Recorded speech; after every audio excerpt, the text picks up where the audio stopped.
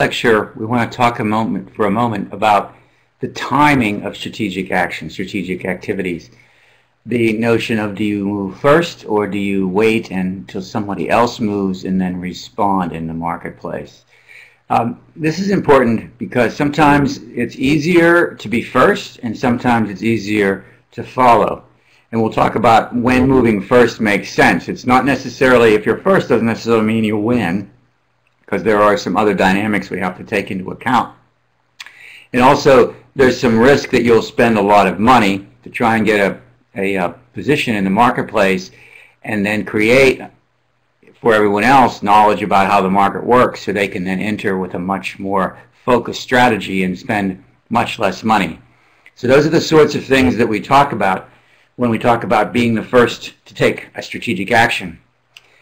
It generally is good for you when it helps to be the reputation of the leader, of the innovator, of the market maker, or whenever you feel that there'll be significant problems with other companies coming in and taking away your customers, because they've already, when customers go with you, they've already invested quite a bit. When the iPod came out originally with the music, people had downloaded a lot of music on their machines, so incompatible players had a harder time entering the market.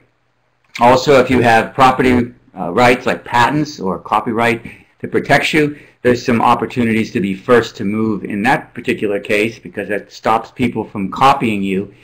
And also, sometimes whenever you're first there, you can learn faster than anyone else. If there's a lot of very new learning to occur, you can learn faster and then actually get yourself in a stronger cost position than competitors that have to come in later and spend a lot of money as well.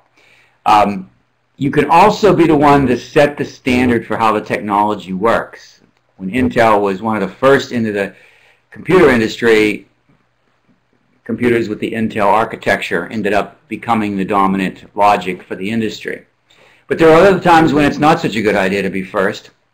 Sometimes it costs an awful lot to figure out, to do learning about how the marketplace works, to create awareness of what you're trying to accomplish. You spend a lot of money building an industry and not necessarily having the best product to support what the customers are looking for. So you're spending a lot of money on learning. If that learning is public, everyone is learning, but you're financing everyone's learning essentially. So someone else could come in with a much more well-articulated product offering. Also, whenever what you're coming out with is a first try, a primitive kind of an offering, other people may come on with a more advanced offering and leapfrog you relatively quickly. Sometimes the way that the market works, people can be on top of you very quickly. Like with apps on phones, you come out with an app, someone can follow with a successful app that does a few more things and integrates maybe into some existing products that you didn't do very quickly on your tail and take advantage of all of the awareness you build up, but actually sell their product into that market. But also, sometimes it's just difficult to know whether it's best to move first or to move later. So when you're thinking about entering a new market with a blue ocean strategy, or whether you're taking some other offensive action by building out at a new location or moving into China or whatever, you have to understand some of the things that affect how well you do. For example, if it depends upon complementary assets, which means you have to have a retail location that will sell your product, you have to have customers that are trained in some of the activities that your product needs, or have other products that support them. If you're integrated with those products sometimes, and you could become the dominant structural approach or language in the marketplace, then it might make sense. Other times it might not.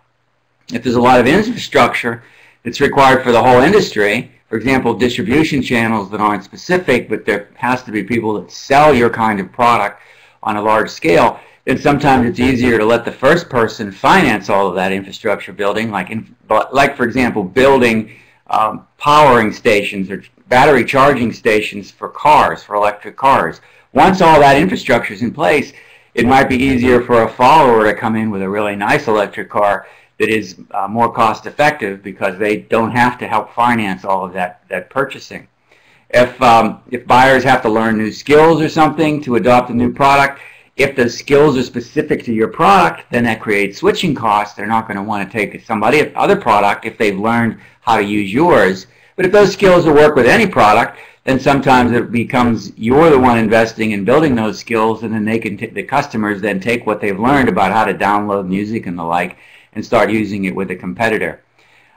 Essentially, if a customer has a hard time switching once they've bought the product, like happened with Apple, and when Apple came out with the iPhone and things like that, that has a real advantage for them.